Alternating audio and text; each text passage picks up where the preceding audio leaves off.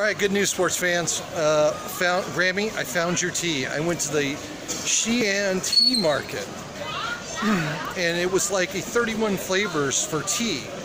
So I said, what's the best and what's the oldest? And they sent me in your direction. So we're good.